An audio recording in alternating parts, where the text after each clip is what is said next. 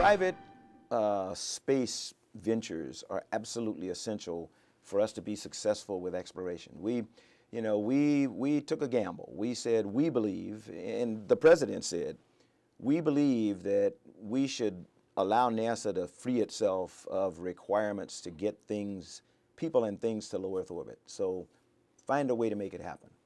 They said that back in 2004 with the Columbia Accident Investigation Board and in the National Research Council and many studies. So what's behind that is, of course, NASA is a research agency that we'd all like to see on the frontier. Exactly. And hauling cargo back and forth is not on the frontier. On nobody's frontier. Yeah. And if that's a routine thing, you give it to industry that does routine best. And they are doing incredibly well with cargo right now. We have two partners, Orbital Sciences and SpaceX, have been carrying cargo back and forth to the International Space Station for 2 years.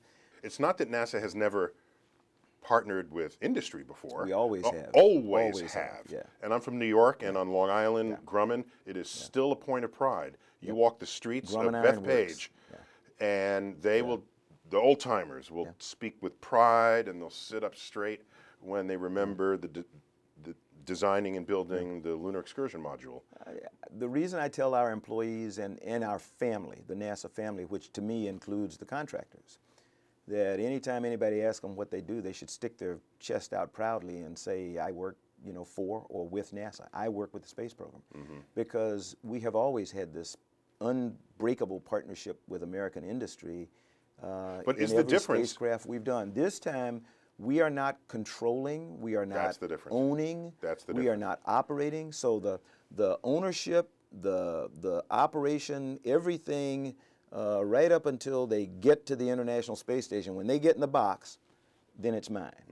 And we will take over and maneuver it into the box, let it dock. But that's going to be the mode of transportation of U.S. and partner astronauts to the International Space Station, because a nation like the United States... It's a new business model, in a sense. It's a brand new business model.